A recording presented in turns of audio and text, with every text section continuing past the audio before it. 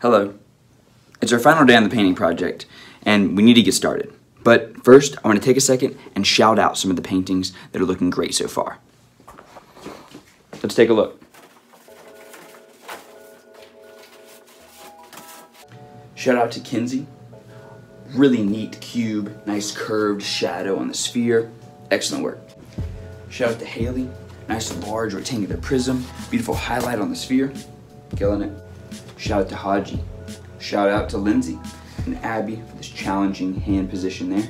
Shout out to Aiden.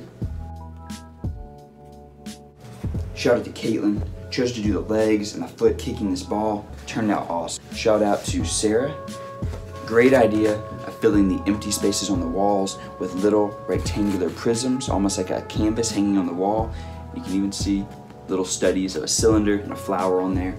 So cool. Shout out to Morgan and to Michaela, getting creative, having those hands reach for a leaf. And Ethan getting really creative, having it not be a hand at all, but a tentacle. Amazing work by Caden. Shout out to Josue. Shout out to Trip. Shout out Shannon. Check out that little clock hanging on the wall. Cool detail. Shout out to Caitlin. Beautiful work on that sphere. Shout out to Nick, to Lakin. Shout out Taylor. And I love the hand position here. Shout out Maya. Shout out Kimberly. Check out that sphere. Shout out Kendra. This giant drooping hand, bold shape there. Shout out Jacob. A lot of style in this one, but it's still got the highlight and the shadows in those fingers. Check it out. Shout out to Sarah. Shout out to Carly, whose hands are tossing a cube into the sky instead of a ball. Pretty cool. Shout out to Cameron. Kind of some funky colors going here, but check out the sphere. You can see the shadows and the highlight. And shout out to Jonathan. Shout out to Gina, to Tristan, and Camellia for trying these funky, impossible cube shapes, and to Hannah for painting beautiful, neat, rectangular prism and sphere. Shout out Francisco, and shout out to Travis and Andrew. Amazing work on that sphere. Those are all the paintings, but we've still got some work to do. Remember that you have to have at least the room, an arm or a leg, and a sphere with faded shadows to be successful. Let me show you some tips how to hack this painting project and be successful on the final day. I'm gonna see if I can paint this project in under 20 minutes. Let's go. I'm starting this painting at 6:29, so I've got until 6:49 to complete it.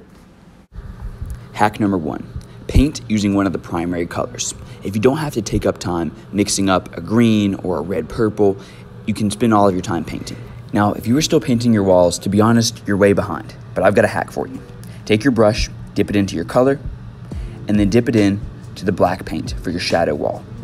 With blue and black paint, don't even bother mixing them on your plate. Just take a dip of water and spread that straight onto your paper.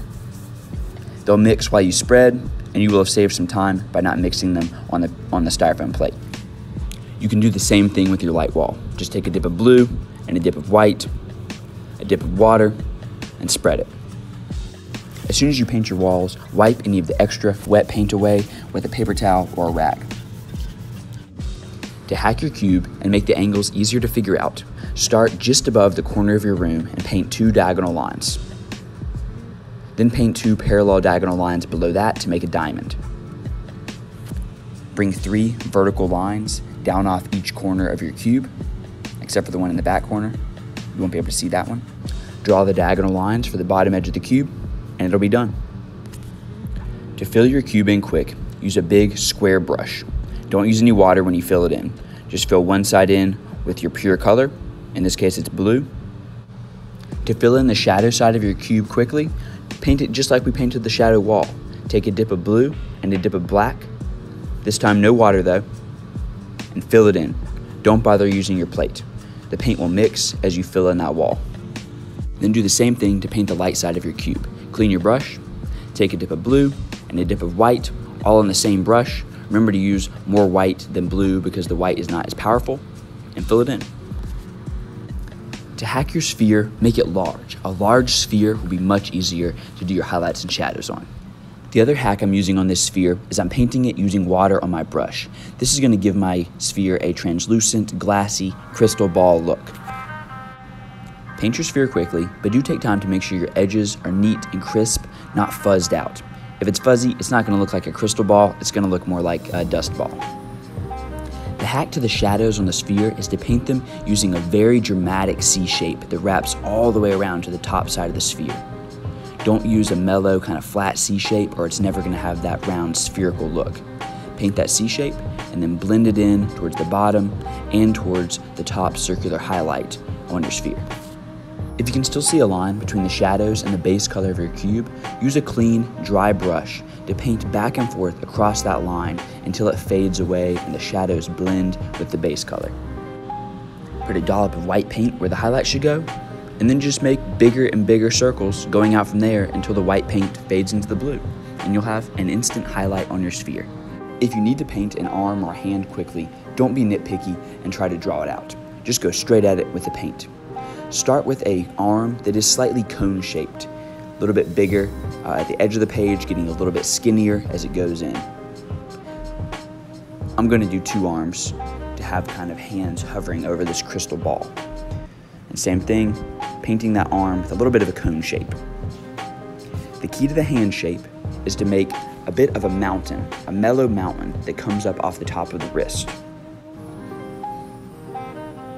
Once you have your mountain shape, go to the bottom side of the hand and paint 2 little smiley faces, one for the bottom of the thumb and one for the thumb itself. Then in between there, paint a C shape. Wrap upwards, creating the index finger, and then dip back down into the thumb, and that little C shape creates that glove shape of the hand. Now all these hands are missing are some little fingers that you can see coming out from the inside of the palm. So I make a few brush strokes to indicate those. Since we already have the index finger, we just need the middle finger, the ring finger, and the pinky peeking out from behind the hand. Then fill your hands in quickly. This is an example of a time when painting with a color that you don't have to mix up is going to save you a bunch of time, because I can just dip into that blue cup and fill it in. These next steps in the painting are some of the hardest in this project. Here's how you hack them. Use a medium brush to paint a black line down the shadow side of the arm. Then clean that brush off.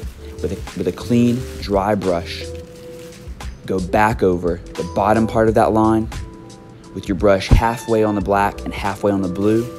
Paint several brush strokes back and forth, and that line will fade in instantly. The key here is to use a medium brush with half of that brush on the black paint and half of that brush on the blue paint to let those 2 colors blend together. Then repeat that same process with the highlight on the top of the arm. Painting highlights and shadows on the finger of this hand is the ultimate crux of this project. Shout out to Miss Royalty for mentioning this hack yesterday. This is going to be a great way to be successful on your fingers instantly. Here's how it's done. Use a medium square brush and load it up with your base color. In my case, it's blue. Then use a small brush to paint one corner of the brush with a dollop of white paint and the other corner of the brush with a dollop of black paint. Now you've got all the ingredients you need on that brush to paint a finger with highlights and shadows. Start at the base of the thumb with the black end of the brush on the bottom and slowly make a controlled brush stroke along the bottom edge of that thumb. You'll see a shadow on the bottom and a highlight on the top. You can control how much shadow or highlight you're putting down by which way you tilt the brush. If you tilt toward the shadow side, you'll get more shadow. If you tilt towards the highlight side, you'll get more highlight. You may be able to paint 2 or 3 fingers like this before you run out of paint, and then you have to load your brush up again. Once your brush is loaded up, you can go through and make little brush strokes for each finger with an instant highlight and shadow on every one of them.